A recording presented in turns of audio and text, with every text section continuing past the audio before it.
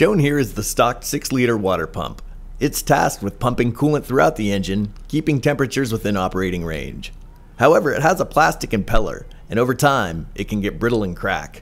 When this happens, coolant isn't effectively being delivered throughout the engine, and an overheat situation could occur.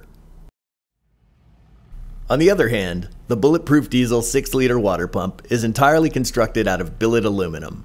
The impeller won't crack the way a stock plastic one can, and is designed for years of trouble-free use. Keep your truck cool and keep it on the road.